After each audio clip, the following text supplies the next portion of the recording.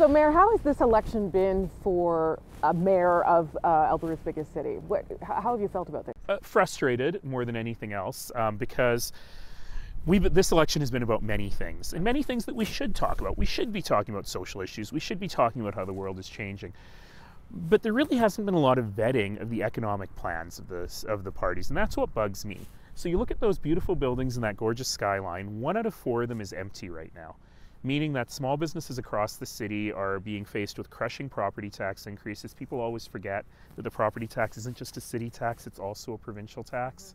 And I really haven't seen from any of the parties a real economic plan that helps create jobs, that helps return Calgary to its place.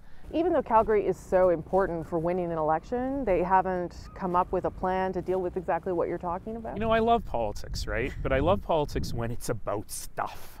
And so, you know, Premier Notley has spent most of the campaign in Calgary. Mr. Kenney has spent a ton of the campaign in Calgary. This is the first provincial campaign where none of the party leaders came to see the mayor, which I find odd. But despite all that, we're not really talking about what we can do. You know, Mr. Kenney wants to reduce corporate taxes over 4 years. It's going to create a bunch of jobs, Laffer curve stuff.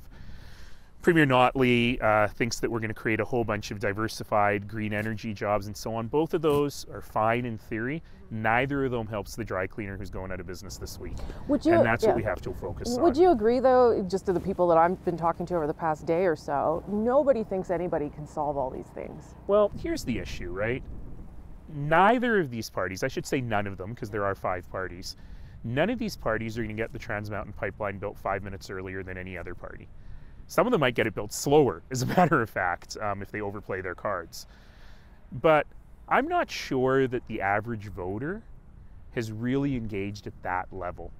Because I think a lot of people think either once we re-elect, you know, the NDP and the UCP kind of goes away, will be a golden economic age. A lot of other people think as soon as you elect the UCP and get rid of the NDP, the honey will flow. Neither of those things is going to happen. And what I was really looking for was very practical, short-term things we can do, such as a property tax holiday for small businesses, things like that, to really move forward, and I didn't see any of it. Let me end on this. What happens Wednesday? Like, you're just going to live with whatever you get. So what happens for you Wednesday? Well, today I'm wearing red. Go Flames, go. Yeah, I'm ignoring this for the record.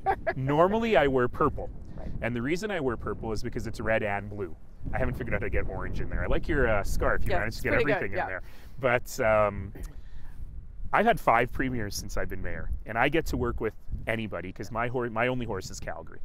And so Wednesday morning, I go back to the books, read their platforms, and figure out how to help them make Calgary better.